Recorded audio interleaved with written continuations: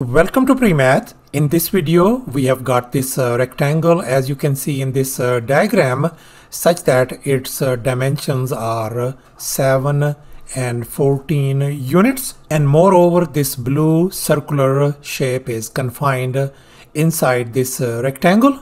Now we have been asked to find the area of this blue shaded region. Please don't forget to give a thumbs up and subscribe. Let me make it very clear that this figure may not be 100% true to the scale. Let's go ahead and get started with the solution. In order to make our job easy, we are going to think outside the box. So therefore, we are going to drop the perpendicular, as you can see in this diagram. And as a result, we get these two identical quarter circles. And now since we are dealing with this rectangle, so that means this side length is going to be equal to this side length. If this side length is 7 units, so this side length has got to be 7 units as well. And moreover, the radius of this quarter circle is 7 units.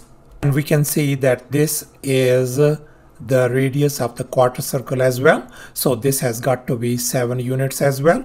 And now we can see that this square and this square are identical since their dimensions are 7 units, and likewise over here 7 units as well. And moreover, we know that these quarter circles are identical as well. So therefore we conclude that this remaining region is going to be identical as well. So therefore we are going to conclude that the area of this blue shaded region is going to be equal to the area of this whole square. And now let's recall the area of a square formula. Area equals to s square, where s represents the side length of the square.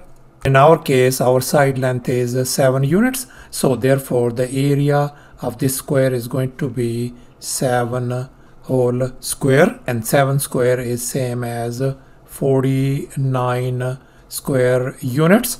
So therefore the area of this whole square turns out to be 49 square units. So therefore we conclude that the area of this whole blue shaded region is going to be 49 square units.